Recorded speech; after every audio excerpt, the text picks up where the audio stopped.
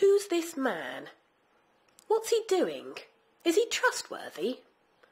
Does anyone on this street know him, or is he a stranger? He's going to call on someone. Does he know them? Will they know him? Here's another stranger. Has he got business to attend to here? Does he look like he knows where he's going? Every street has strange visitors from time to time. Most are legitimate, looking for a particular house for a specific reason, delivering something, come to do a job of work, here to help with digital switchover maybe. But not everyone in the street is here with a legitimate purpose. Regrettably, some are bogus callers. The very worst sort are would-be distraction burglars. They are looking for homes occupied by elderly people. Their aim is to mislead and confuse those people into allowing them into their homes. Typical distraction burglar is driving around suburban areas looking to target properties occupied by elderly people, normally using a smart saloon car, possibly on false plates, driving around areas, generally very, very slowly, cul-de-sacs, any area where they think they can find a target property. When the distraction burglar is reasonably confident he has found a suitable home, he will head for the front door with a range of plausible stories ready to deploy. They have a repertoire of tricks to get inside your home. They're from the water board. They don't feel well. They're checking TVs for digital switchover. Can you believe them? Or is it a con? Who's that then? Might be Betty.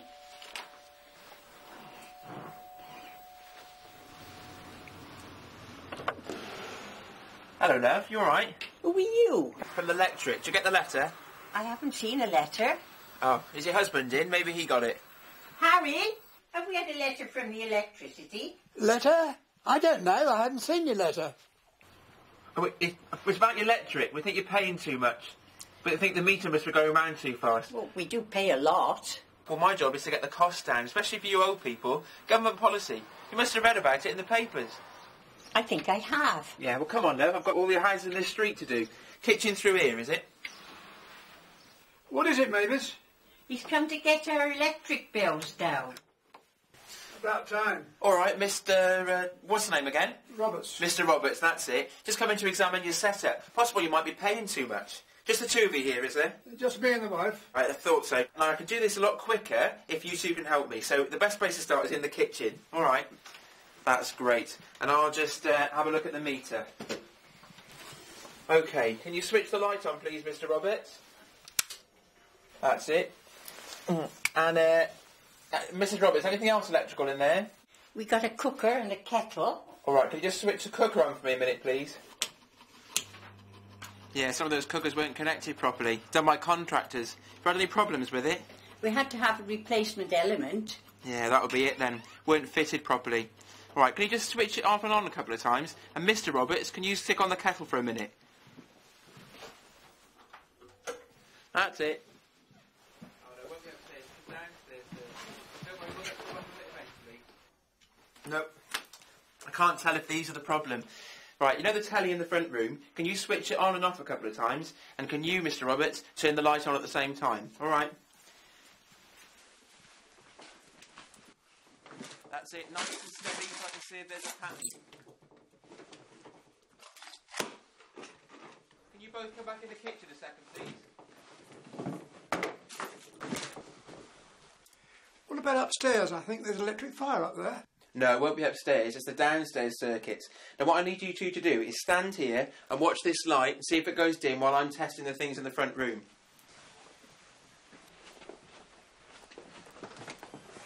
Can you see the lights flickering at all?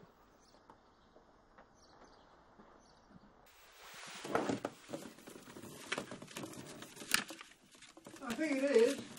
I can't see it. Oh, that's your eyes. How about now?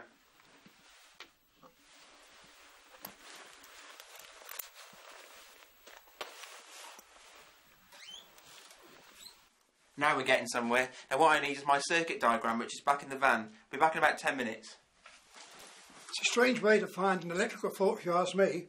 Well, nobody's asking you, Harry. The man's here to save us money. You should be glad of it.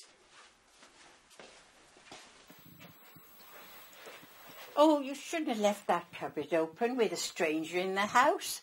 And the rent money's in that basket. I didn't leave it open. Where's my glasses? I must have left them upstairs. The crimes are normally very swift. By the time the victims realise anything's wrong, the burglars have normally jumped in the car and driven off, normally on false plates. Oh, Harry! Harry, we've been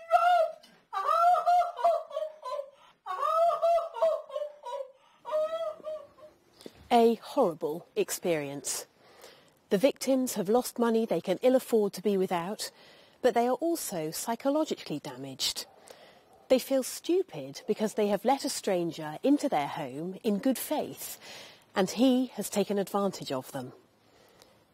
The invasion of the home can be a long-term distressing matter. Well, I thought it was a bit strange, look, because he didn't have a badge, and he said he went round next door, which he didn't. He had nothing. And I thought, well, it can't be the electric board because they always send a letter. I said, there's a washing machine here. So we went and had a look at it. And then while we was distracted, with their backs to it, the other must have come through the back door and up the stairs. Most of the victims that I've come across have been in their 80s, retired for some time, lived in properties for quite a long time, and to be, have their home invaded in that fashion is very, very distressing. And I thought, well, there's something wrong. But I wish I'd have thought a bit quicker so I could have saved me money. You went in tears here. She was crying and said, all my money's gone. They feel that they've done something wrong when they haven't. All they've done is answer the front door, which is obviously a big issue. And it's the pain that goes on and on and on. It's the suffering. It doesn't stop. And for months after, I still have to go and visit the victims. And they constantly sort of refer to the fact that they never really get over it, which is obviously very difficult. We really appreciate how brave people have been to recall their ordeals once again for our cameras. Thank you. Those people were determined to get a message across, to try to help others to avoid experiencing the same fate. So where did those elderly householders go wrong? They were obviously too trusting. The criminals are normally very clever at identifying the properties. They've got their script and their line of patter ready to go. As soon as they've knocked on your door, they're looking to put you at a disadvantage. How should elderly householders handle things to avoid Harry and Mavis's horrible experience? First of all, don't open the door. If you've got a window, take a look. If you don't like the look of the person that's calling, you don't have to answer. There's no need to answer the front door just because someone's knocked. Make sure your windows and doors are locked. Distraction burglars normally work in pairs whilst you're being engaged in conversation. An accomplice may be trying to slip round the rear of the property. Okay, the most important thing is the chain. Never open your door to a stranger. Always put the chain on. It only takes a second to put in place and it gives you that extra security. Be wary of someone who claims to be from the water board or is going to check your television for digital switchover. They might tell you they need help, a glass of water, use of your phone for an emergency. Regrettably, any of these suggestions may simply be a ruse to get into your home. If a caller is legitimate, he or she will not mind at all if you take precautions before you open the door to talk to them. Through that small gap in the door, clarify that the visitor is who they say they are. Thwarting the criminal on your doorstep is the key to this offence. They don't want to be remembered by you, and they don't want to leave any physical evidence such as DNA or fingerprints. If in doubt, keep them out. If they seem to have legitimate business, can they provide you with convincing proof of their legitimacy? Do they have an identity card of some sort? And more importantly, do you know that it's genuine? Where's your identity card? Oh, right. There you go, love. Now hurry up, we haven't got all day. If they are from some big organisation, then you can phone the regional office and establish if that organisation has an agent in your neighbourhood at the moment. Don't just use a phone number that they give you, it could be an accomplice. Go and find the relevant number in the phone directory. No, I don't think so. I'm going to look it up in the book. Missus, what's the matter with you? You're getting paid, aren't you? Shouldn't have any problem standing there for 2 minutes then. And close the door whilst you're away. A legitimate caller won't mind. Anyone crooked will probably now walk away. And if that's the case, you need to ring the police immediately. We'd like to get to the scene before the criminals have the chance to get away from the area. The utilities companies who provide your electricity, water and gas have password schemes. Contact them to have a password created for your home for that firm. If the person at the door seems to be from the utility provider but does not know your password, contact the police. Harry and Mavis saw fit to allow the caller into their home. They were bamboozled by his patter. You must stay in control of what happens in your home. Don't leave a stranger in a room where there are valuables or money.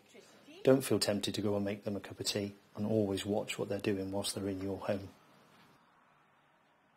Remember, the battle lines are drawn on your doorstep.